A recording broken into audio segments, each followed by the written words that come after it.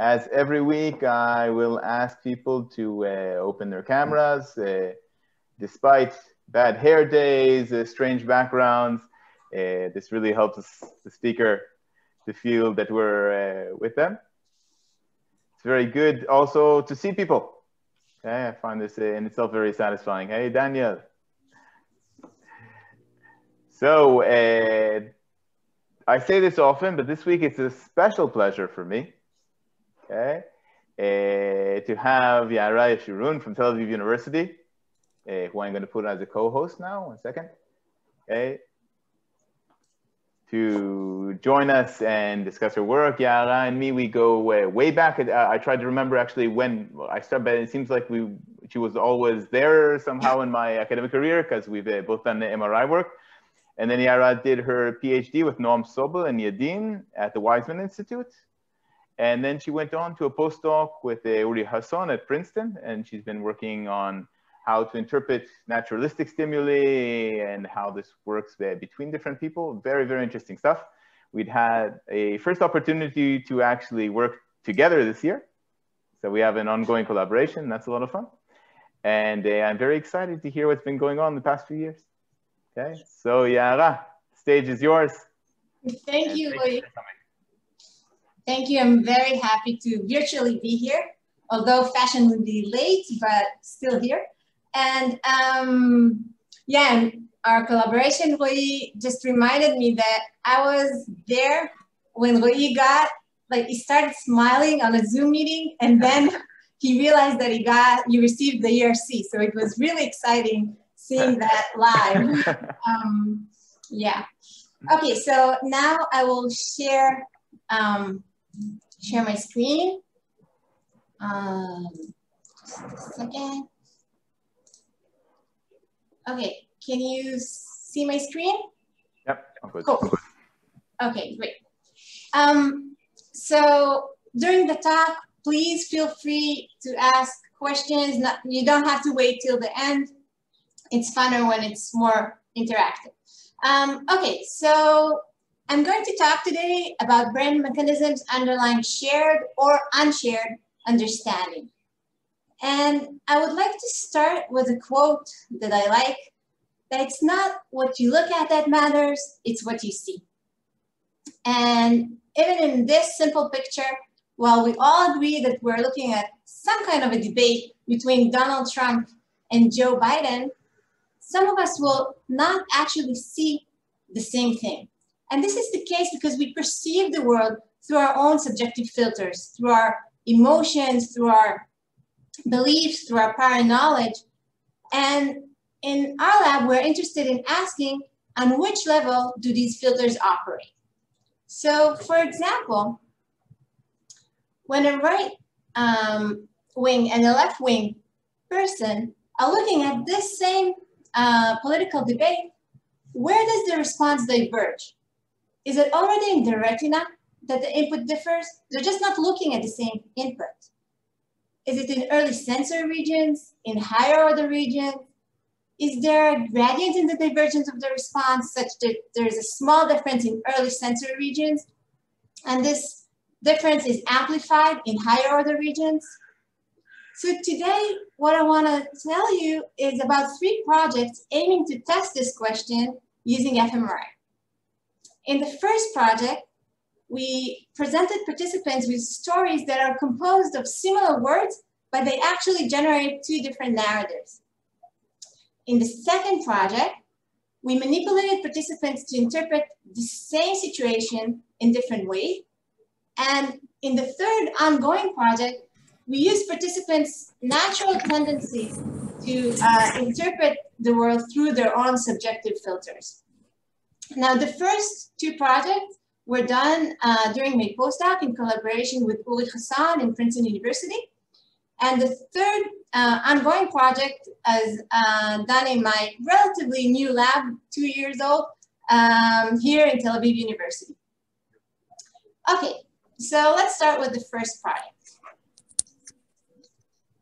So a small change in the word we use can generate a big difference in the narrative. So for example, and this is an example that I gave after the elections in 2016. So the picture I was able to update to the current political situation, but this example is, I gave it a few days after Trump was elected during the SFN conference. So I can say he built a wall. They did not pay for it. A big surprise. And I can also say she built a wall. They did not vote for her. A big surprise. And by changing 3 out of 13 words here, I generated a big and important difference in the narrative. And in this project, we asked how the brain translates small difference in the input into a big difference in the narrative. So in order to answer this question, I would first like to introduce to you the concept of processing timescales hierarchy. So in Uri Hassan's lab, it was recently suggested that all cortical circuits can accumulate information over time, and that the timescale of accumulation varies from regions that have short processing timescale, early sensory regions that accumulate information over tens to hundreds of milliseconds, which is equivalent to articulating a phoneme or a word, to regions that have medium processing timescales that accumulate information over a few seconds, which is equivalent to articulating a few words or a sentence, to regions that have long processing timescales that accumulate information over many seconds to many minutes, that is equivalent to articulating a few sentences or paragraph or the whole story.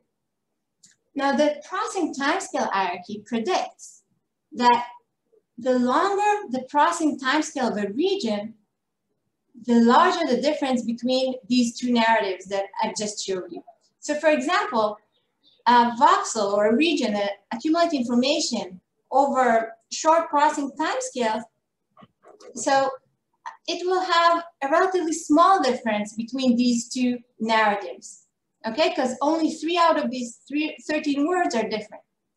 However, a voxel that accumulates information over a sentence will have a relatively larger difference in the response because 2 out of the 3 sentences are different. And regions that have long processing timescale that accumulate information over the whole paragraph will have the largest difference in the neural response. So our hypothesis was that small changes in the response of short timescales region will be amplified as it progresses along the processing hierarchy. How did we test this? So participants were lying in the MRI scanner, and they listened to one of 2 different stories. The 2 stories had exactly the same structure, only 33% of the words were changed. So the first story, the Milky Way story, started like this. The situation seemed almost hopeless, and after he spent most of the last weeks drinking, he knew he must confront the truth. You can hear me, right? Like you could hear the recording. Cool. The second story, where again, you can see that we changed, only 33% of the words were changed, but the structure was exactly the same. So the second story, the vodka story, started like this. The situation seemed too good, and after she spent most of the last weeks worrying, she knew she could enjoy the moment. So this small changes in the word generated a big difference in the narrative, where the first story, the Milky Way story, was about Thomas that recently broke up with his girlfriend, Emily, but he's still obsessed with her.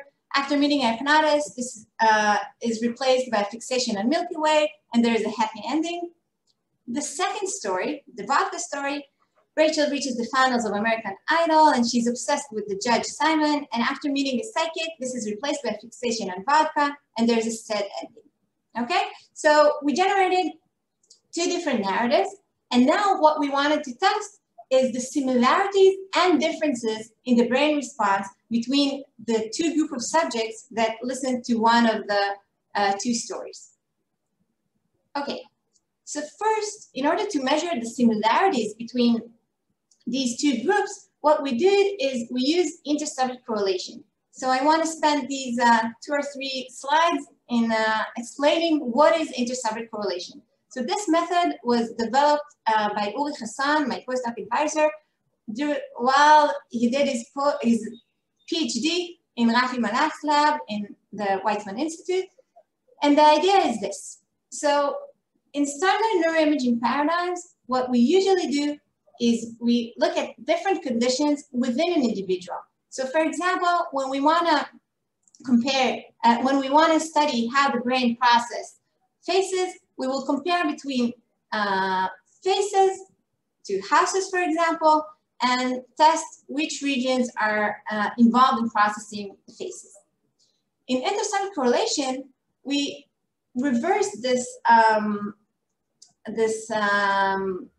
notion, and we ask how different individuals process the same stimulus, the same condition. So, for example, we ask how what we do is we use each participant's brain response as a model to predict the brain response of the other participants. And what this allows us is not to have the standard control condition, but it allows us to use stimuli that are more complex and rich, such as movies and stories. And the idea goes like this. So if, for example, this is the brain response of one listener in the auditory cortex, and this is the brain response of a second listener in the auditory cortex. What we do is we look for voxels or regions that their brain response is correlated while participants are processing the same stimulus. And the idea is that there's no reason for the brain response to be correlated besides the external stimulus, okay? So you can look here, and this is slides I borrowed from Uri. So you can look here at the brain response of 5 participants during rest, okay? And you can see that there's no correlation between participants' brain response, which makes sense. Now look what happens when the story starts. So I'm banging out my story and I know it's good. And then I start to make it So you can see better. here, you can see that, By adding you can see here that the brain response started to be correlated when the stimuli started, right? Because the auditory cortex responded in a similar way across different participants. Okay, so we use this method in order to estimate the similarities in the brain response between different participants listening to the same story, the vodka story or the Milky Way story. Now, what we use in order to test for differences in the brain response is a method we developed that is based on Euclidean distance between the average responses of the two groups. So how it goes, in every voxel or region, we extract the participants' time courses in this specific voxel. So this is the 18 time courses of the 18 participants listening to the Milky Way story. This is the time course in the auditory cortex, for example. We extract the 18 time courses of the participants that listen to the vodka story. Then what we do is we calculate the mean response of the Milky Way participants, the mean response of the vodka participants, and then we just calculate the Euclidean distance between these two vectors, okay? Now, this results, so we did this Euclidean distance calculation for each of the voxels that were involved in processing one of the two different stories, okay? Milky Way or vodka.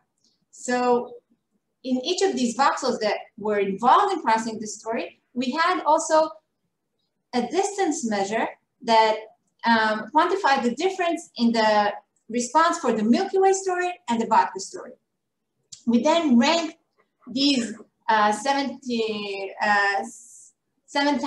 voxels. We ranked them according to the difference between the two stories, where you can see here, we divided them into 5 beans. The first bean had relatively small difference in the brain response, and the last bean, the darker bean, had relatively large difference in the brain response. And now what we want to see is where are these beans located in the brain, okay? So this is what you see here. This is a map of the the Euclidean distance, the difference between the Milky Way story and the vodka story, the response, the neural response to these two stories. And what you can see here in the lighter colors are regions that had relatively small difference, and darker colors are regions that had relatively large difference. And you can see here that early auditory cortex had relatively small difference between the Milky Way and the vodka story. However, higher order regions such as the TPJ or the Buccinus had relatively large difference between these two stories. And just to give you an estimation of what do I mean by small and large, so for example, the difference in the left TPJ was more than 10 times larger than the difference in the auditory cortex. Okay, so now we want to test our hypothesis that this amplification of difference is related to the voxel's processing time scale, if it's short, medium, or long. And in order to do that, we used an independent data that was collected by Julia Lerner about 8 years before our data. And using this data, we defined regions processing time scale. Okay, and what you can see here, the lighter colors are short processing time scale, and the darker colors are long processing time scale. And let's look at our map, the map that we got from this data, from comparing the Milky Way and vodka differences in the neural responses. And you can see with the naked eye that there's a striking similarity between this map that was calculating an independent data in order to calculate the processing time scale of a region, and this map that shows you the the response difference between the two stories. And indeed, what we can see here is that what we got is that there's a strong positive correlation between the processing time scale index of a voxel and the distance between the two stories. So the longer the processing time scale of a voxel, the larger the difference between the two stories. Okay, so now we wanted to look deeper into this effect, and we asked two different things. So first, we got the simplification of distance pattern when we compared the brain response across the whole story. But maybe it was a 7 minutes long story. Maybe there is just one part of the story that generated this amplification of distance pattern. And we wanted to test if this is the case. So for that, the author of the story divided the story into the 12 scenes. And what we did, we calculated for each of the scenes, we calculated the Euclidean distance between the Milky Way story and the vodka story, and then ranked them according to the difference, okay? So for example, for the first scene, what you see here, if it goes from lighter colors to darker colors, it means that it had the same amplification pattern as the whole story. And so you can see that this was the case for the first scene. This was also the case for the second scene. And in fact, this was the case for 11 out of the 12 scenes. And only in the last scene, there was a small difference in the response. But what we can say here is that the simplification of distance between early sensory regions to higher order regions was true not only to one part of the story, but in fact to the majority of the story. Okay, so the second thing we wanted to ask is, we got this amplification of distance pattern when we compared between the Milky Way story and the vodka story. And I remind you what we did here. We changed the word almost hopeless to too good, the word he to she, the word he knew he must, the sentence he knew he must confront the truth, to she knew she could enjoy the moment. But what if this amplification of distance will happen in any change of words that we'll do? It's not related to the narrative. It's not related to the fact that we change the narrative, but any change that we'll make into the story will be amplified along the processing timescale hierarchy. So to test this, we generated another condition, the Milky Way synonyms. So in this condition, instead of saying the situation seemed almost hopeless, it was the situation was almost desperate. Instead of after he spent, it was after Martin spent. Instead of he knew he must confront the truth, he knew it was time to face reality. Okay, so we changed exactly the same amount of words, but this time we did not change the narrative. So the question is, if the amplification of difference depended on forming two distinct narratives? And in short, the answer is yes. So I remind you, when we compared between two different narratives, between the Milky Way and the vodka, we saw the simplification of difference. However, when we compared between two similar narratives, between Milky Way and Milky Way synonyms, we did not see that. Also, when we compared between the Milky Way and the vodka story, we saw that there was this positive correlation such that the longer the processing time scale index of a region, the larger the difference between the two stories. When we compared between two similar narratives, between the Milky Way and Milky Way synonyms, we did not see this correlation. And in fact, if anything, we saw a slightly negative correlation. And this slightly negative correlation was due to these voxels, which interestingly, these voxels are located in the primary auditory cortex. And when you think about it, it makes sense, because for the auditory cortex, the difference between he and she is relatively small. However, the difference between he and Martin is relatively large. However, for higher order regions, so for example, for regions in the TPJ, or the frontal regions, or in the precuneus, the difference between he and she could be very big. It refers to two different people. However, for the difference between he and Martin is relatively small because it refers to the exact same person. Okay? So to summarize this project, we asked how the brain translates small differences in the input into big differences in the narrative. And our answer is that local change in the input structure is amplified along the processing timescale hierarchy to generate a big change in the meaning. Now, in this project, we used similar words, but we had a change in 33% of the words were different. In the second project I want to discuss with you today, the stimuli was exactly the same. Okay, so what we did there is we had 40 participants lying in the MRI scanner, and they were listening to 12 minutes of a story by J.D. Salinger, Pretty Mouse and Green My Eyes. This story is about a phone conversation between two good friends, and these two friends came back from a party, and here Arthur, one of the friends, could not find his wife, and he's calling Lee to ask him if he knows where his wife is. Now, the Salinger wrote it in a way that there is a woman next to Lee, and her identity is not explicitly known to the readers or to the listeners. And we gave 20 of the participants one context, the cheating context, where we said that actually the woman next to Lee is Arthur's wife, and that they have been having an affair over a year now. To the other 20 participants, we told, before listening to the story, we told them, in the paranoia context, we told them that actually Arthur is paranoid, is always wondering and thinking that his wife is cheating on him, and this is not the case. The woman next to Lee is actually his girlfriend, and they're desperate to go to sleep.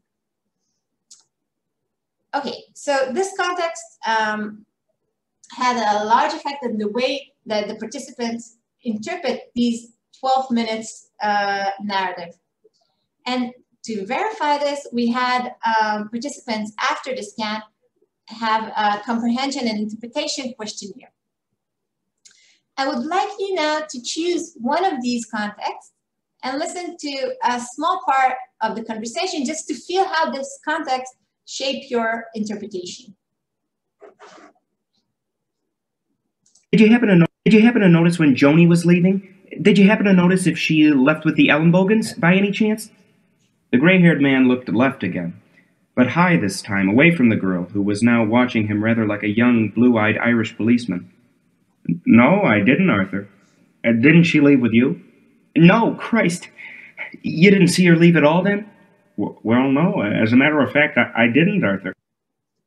So, as I'm sure you felt, there's a big difference between someone that listened to this part of the story if they were exposed to the cheating context versus if they were exposed to the paranoia context. So, for example, someone that was exposed to the cheating context will think that Lee is lying when he say that he didn't see Arthur's wife, whereas someone that was exposed to the paranoid context will think that he's telling the truth. So the mental states we attribute to the characters are different.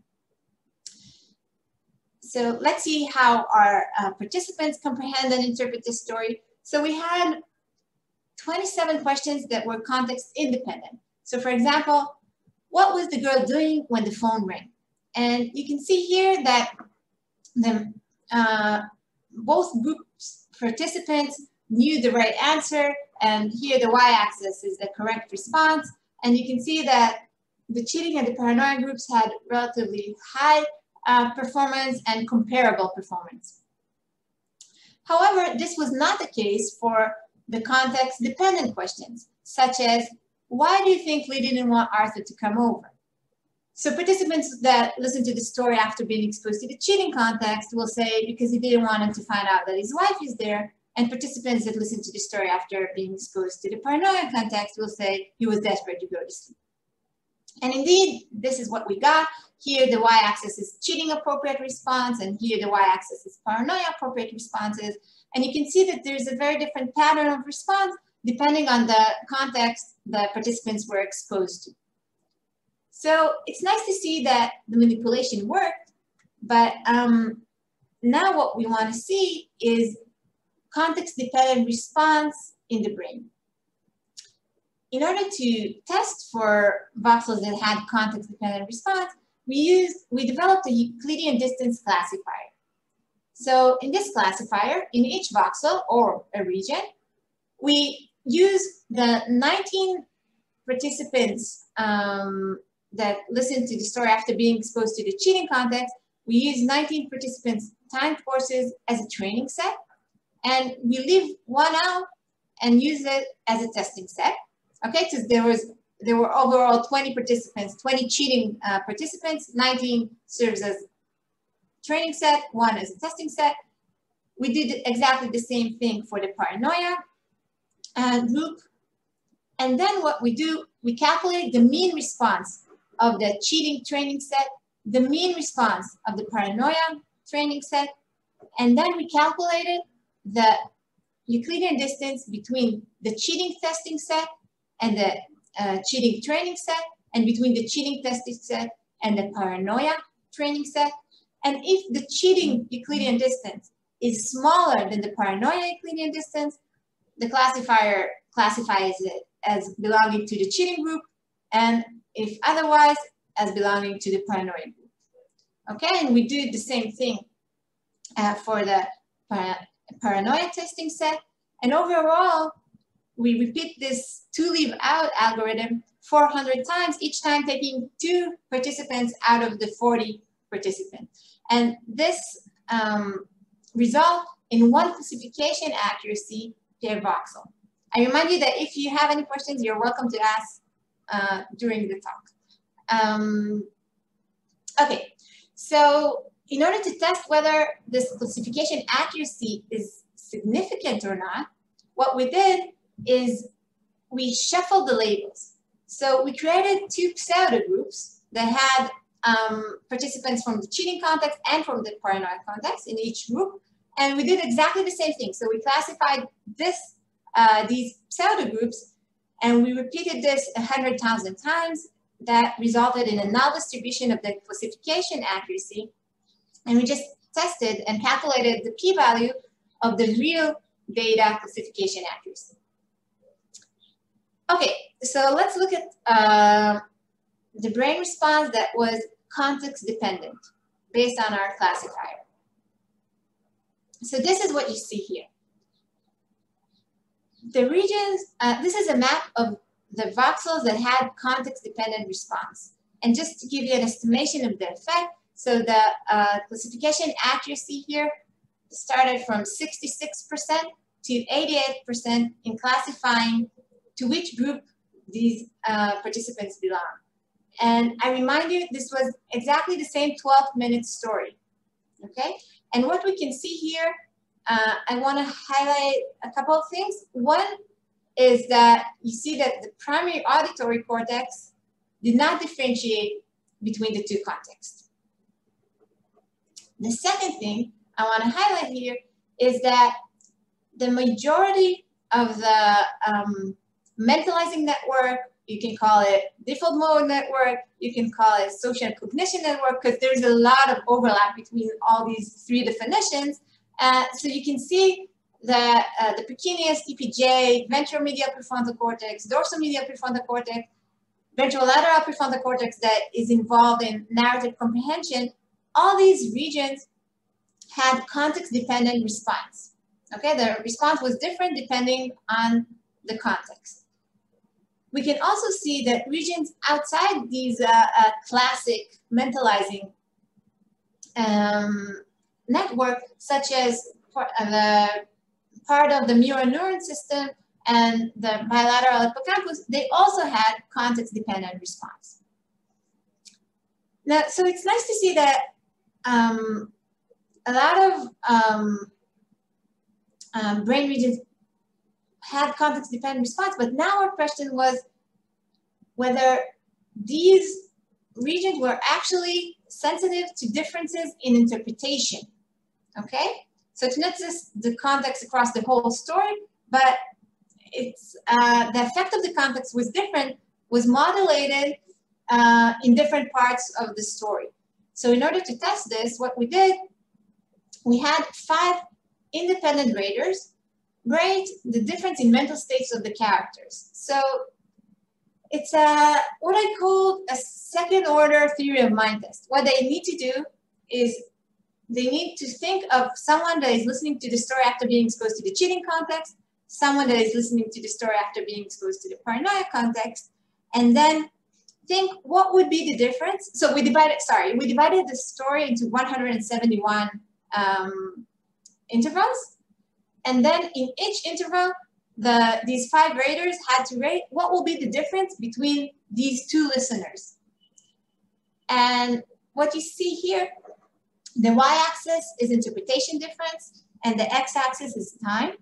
And you can see that there was a large variability in the interpretation difference. It's not just that the context changed the whole story interpretation, but there were parts that it changed more and parts that it changed less. And for example, in this time interval, where you see that the independent raters thought that there would be a large difference in the interpretation between the 2 groups. So Arthur is telling Lee that Joni just came home. So I'll just remind you that someone that is in the cheating context will say, okay, Arthur is saying that to save his face, we know that Joni is actually with Lee. And someone from the paranoia context will say, okay, that's good, everybody can go back to sleep, and everything got back into place. Okay, so what you see here is a vector of the interpretation difference, and we can actually do exactly the same thing for the neural difference. So we can divide the time course into 171 segments, the same 171 segments, and calculate the Euclidean distance in these segments. And what you see here, so I don't know if to call it the y-axis, but kind of the y-axis are voxels that had context-dependent response, what you saw before. The x-axis is time, and the darkness of the dot means how big is the Euclidean distance between the mean neural responses. So again, here you can see the darker colors that match this event. Now what we are going to see is we just correlated between these 2 vectors, okay, between the interpretation difference vector and the Euclidean distance of the brain response. And this is what you see here. So in white and blue are the voxels that I showed you before that had context-dependent response. In blue are voxels that had significant correlation between difference in the neural response and difference in interpretation. So what it means is the larger the difference in the interpretation, the larger the difference in the neural response between the two groups. Okay, so to summarize this project, what we saw is that although the external input was exactly the same 12 minutes story, there was a difference in the neural response, mostly in the mentalizing and narrative comprehension network, depending on participants' interpretation. Now, can I ask a question, Yaara? Sure. Just on this part. So I was wondering if there's also, maybe you check this, maybe you can look at a baseline period, if there is a part of the brain that shows the prior belief itself in the absence of further stimulation. Okay, so before you hear the story, you get this belief that you're given this information. I wonder if you can see a difference just related to that before you get more information pertaining to it. That's a great question that after doing all this work, we thought how we did not scan participants while they had these 4 lines of text and we did not scan them. So we don't know the answer to this, but I can tell you it's maybe relates to your question. So Ken Norman in Princeton University, so he and his PhD student, Ann Mainen, what they're doing is they took this data and now they're trying to, using real-time fMRI to manipulate participants into thinking one of these 2 contexts, which is crazy, but it didn't work. but it is a really, really cool idea. And they did scan participants. Well, they did not scan participants during the 4 lines because they did not give them 4 lines, but they are trying to have something, I think, like what you mean, just these prior beliefs, how does it look like? Yeah. Okay, so what we see here is that, you know, only 4 lines of context that we gave participants before they started listening to the story were enough to generate this in-group clustering and out-group differentiation of the neural responses. And you can imagine that in real life, when I don't think there's time that we saw it more than these days that we live in, that when people constantly accumulate information through different sources, so it could be news channels or newspapers with opposing political views. I see that there's something in the chat.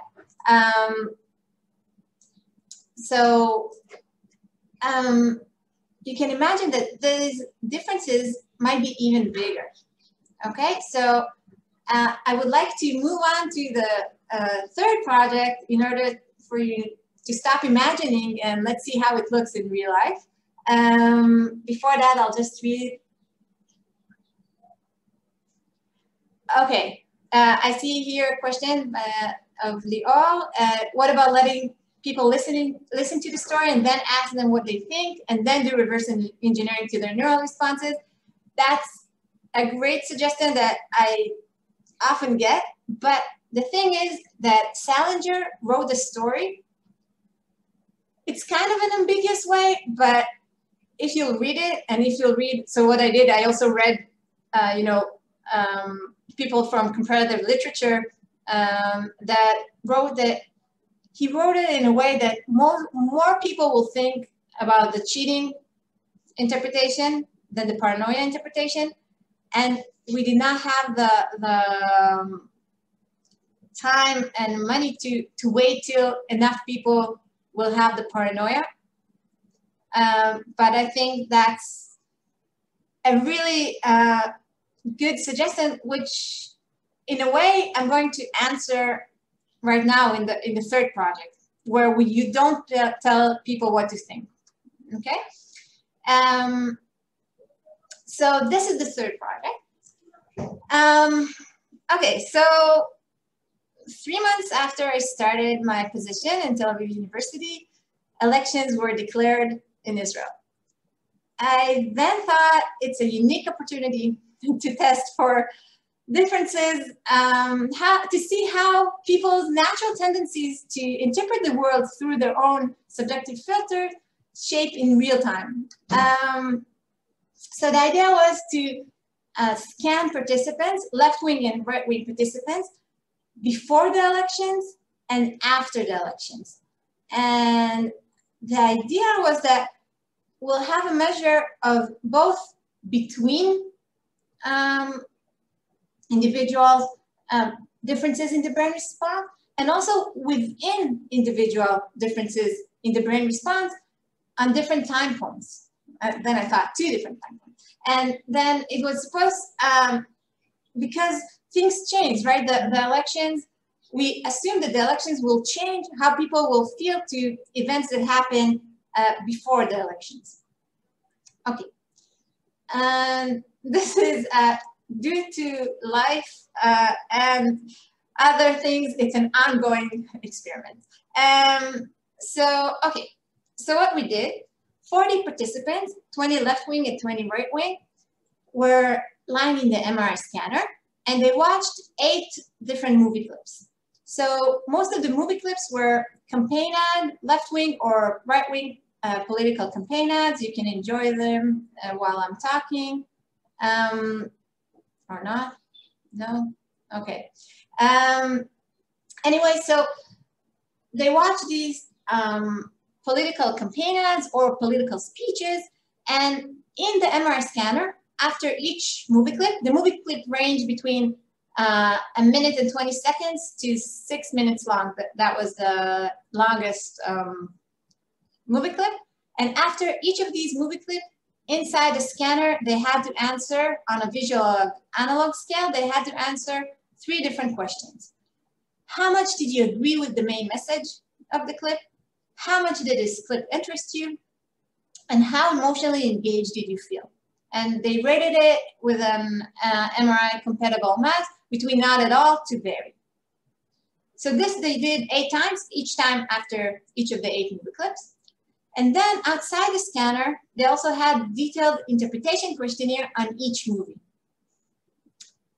Okay, so this was done 3 weeks before the April 2019 elections.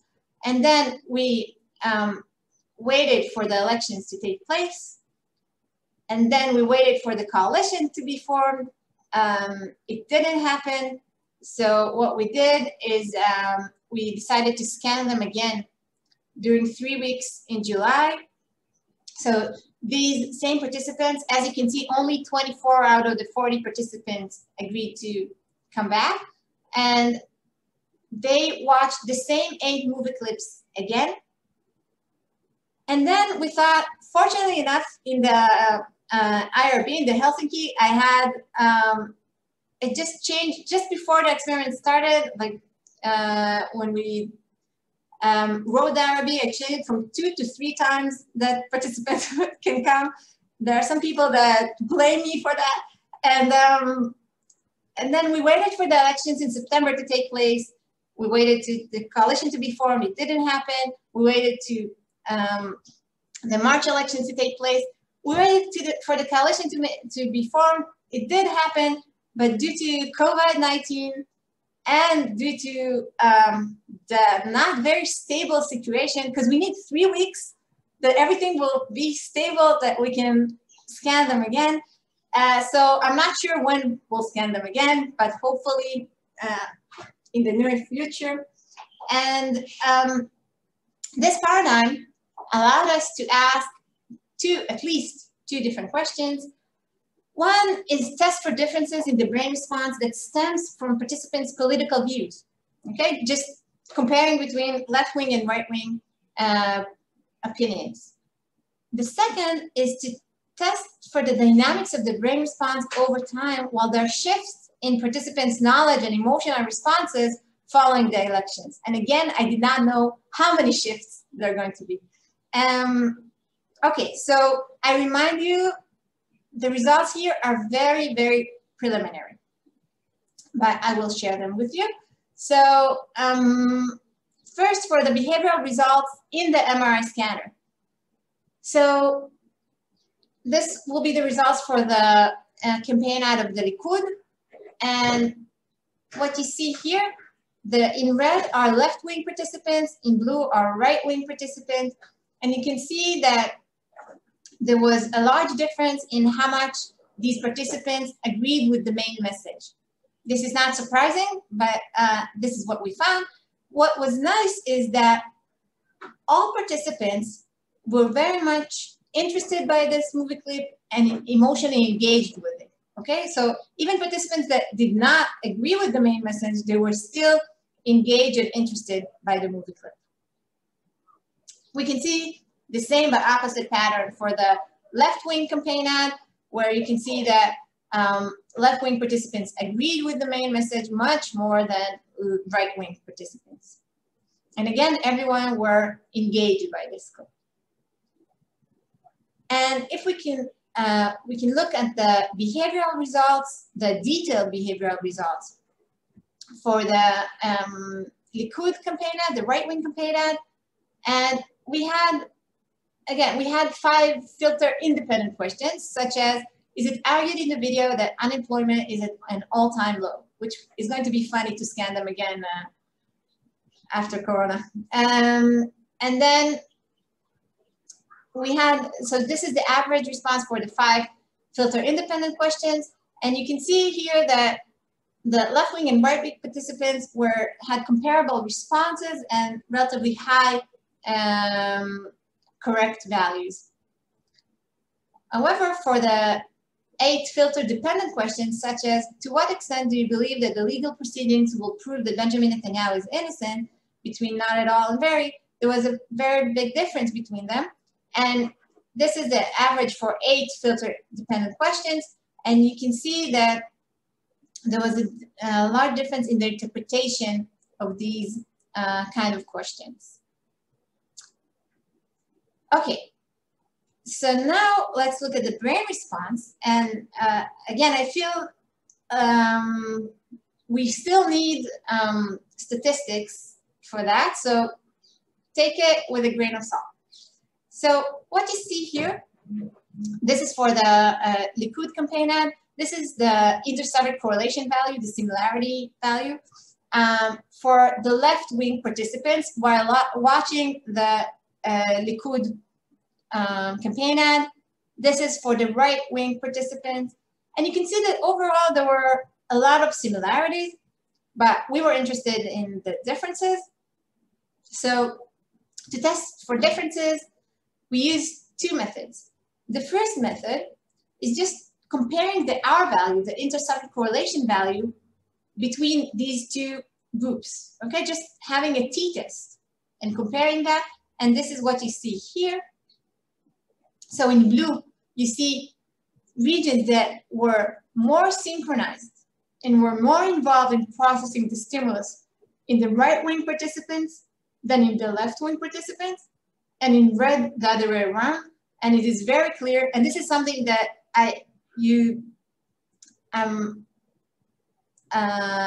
confident about now that we have also statistics, that the right-wing participants were much more synchronized than the left-wing participants. And this was true both for the Likud campaign ad and also for the Meretz campaign ad. Okay, so it was not about the content, but they were just more synchronized. And I can also tell you, we have a neutral movie where it didn't happen. Okay, so it's not that the right-wing participants were more synchronized for any movie, but it was dependent on the political content. The second thing we did is exactly like in the Salinger story, we had a classifier, a Euclidean distance classifier.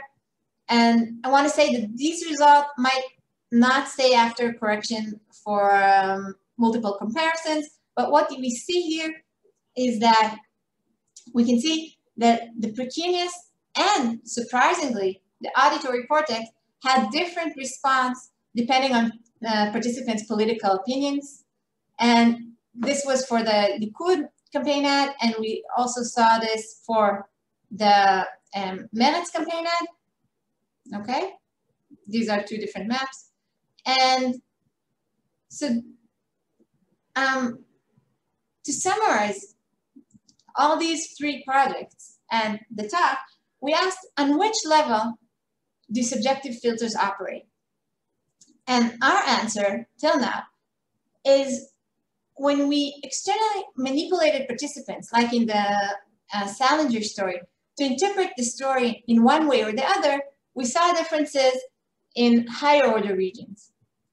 However, when we used much more basic filters, filters that participants came from home with, like political opinions, we saw these differences even in early sensory regions. And this is the take-home message. And I would like to thank Uri Hassan for being an amazing supervisor and collaborator, and all my lab, and especially the people that were involved in this very challenging project, and especially Noah that is bravely leading this complex elections project. And thank you.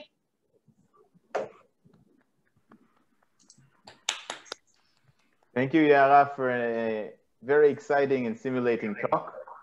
Whether you're right wing or left wing, I think this is a very interesting kind of thing to see.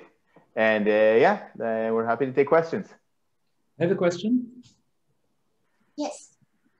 Yes. I was wondering if you might be able to consider the fact that language is embodied, so that networks associated with leg-related words are different than hand-related words or face-related words, and how that might affect your results, if at all. That's a very interesting question. Specifically, I'm very intrigued. Okay, maybe I'll share screen again just to show you the region, which is very related to your question. Just a second.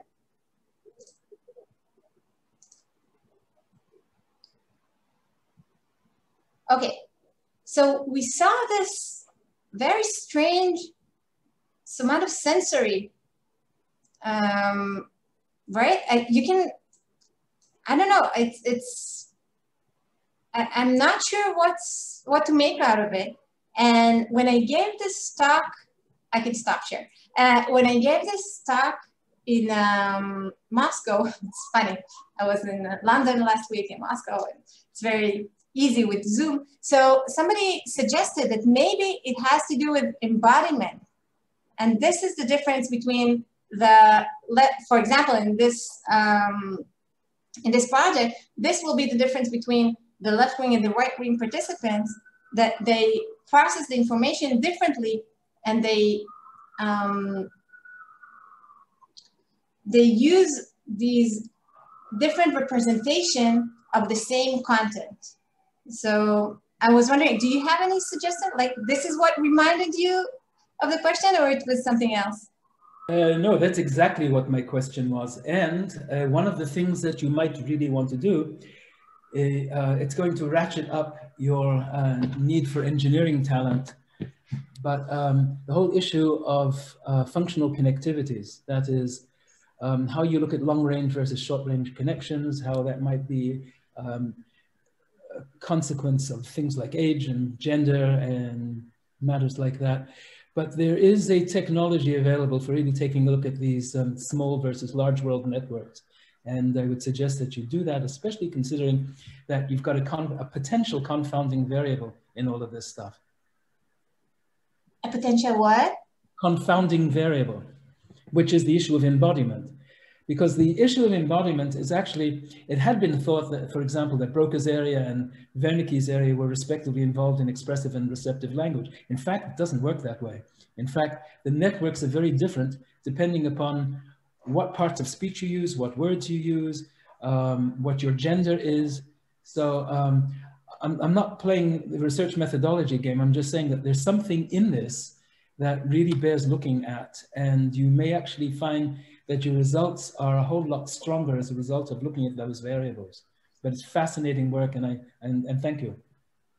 Thank you. And I think I will use your suggestion, and I think of it as the richness of the filters through which we see the world. So you're right. I mean, the gender and the age and everything including the political opinions, are part of how we perceive the world and how it's reflected in our brain response. And I think that's a great suggestion. Thank you. Can I ask a question? Sure. Arif, me here with the philosophy of Georgy Ivanovich Gurdjieff, he told that we need to make spiritual growth, and after this we can understand the outer world. So how this has to come with the subject of your talk? I'm sorry, I wasn't able to hear. Can you maybe type your question in the chat? Okay. Type your question in the chat. It was a bit unclear. In the meantime, do you have another question? Yes, I want to ask a question. So first of all, thank you. It was a really fascinating talk. Can you hear me? Yeah, thanks. Okay. So I was wondering, it's related to the first project, maybe also to the second. What would be the differences if we told someone a story about, let's say, Martin, and then told him the same story about himself? That's a nice question. So I know of there's work which is not exactly the same, because you mean the perspective will be of a different person or of your? No, I mean it's not so much the perspective, but I want to be related to myself. It's not a matter of perspective taking. Okay. I mean, it doesn't have to be about myself. It could be about my brother, but someone who is related, something that is related to me. Okay, so what do you think will be the difference? I mean, if I would have to guess, I will say that it will be mainly in the regions we saw in the Salinger story, where you have the social cognition regions. That it really matters. The difference between he and she is it could be relatively large, it could be relatively small. It depends on the other context of the narrative. But I agree that the difference between he and Martin or he and me is even larger. So it could be interesting to test this. And I guess it will be in the higher order regions. There will be the difference, the larger difference. Largest. Yeah. Okay, thank you. Sure. And I see that Ilya typed his question, so.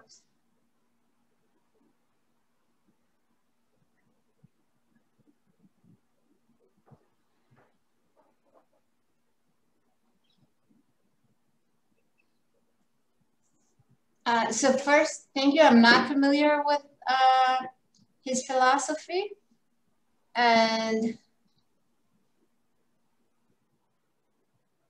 I'm not sure how to combine it with my results. Do you have any suggestion, Ilya?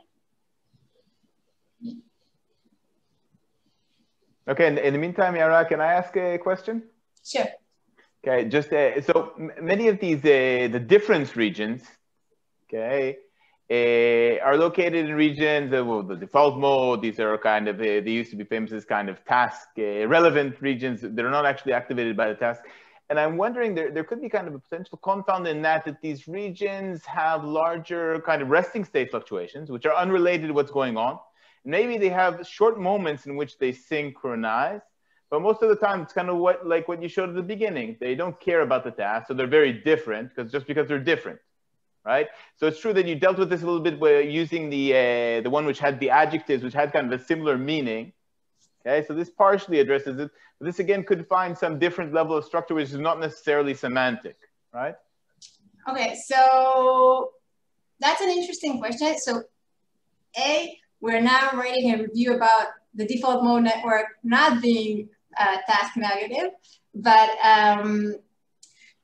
I think a finding that can, besides the comparison between the Milky Way and Milky Way synonyms, a finding that could be more convincing is that we found, or more specifically, Erez Siboni, working during his postdoc in Uri Hassan's lab, found that when you compare resting state between different individuals, so you can take people and just let them, lie in the scanner, and instead of looking at functional connectivity within a brain, look on what is called inter-subject functional connectivity, ISFC, and compare the brain response between brains.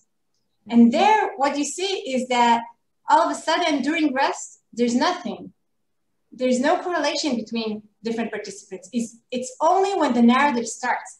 And even more so, when the narrative does not make any sense, when you scramble the words, you see only inter-subject correlation in the auditory cortex, but not in higher order regions. You need the narrative in order to generate the response in the higher order regions, in the default mode network. Cool. Yeah. Good. Sure. Fantastic. Okay. Any other questions? Last question for Yaara? Okay. Yeah, I have a question. Yes. Can you hear me? Yeah.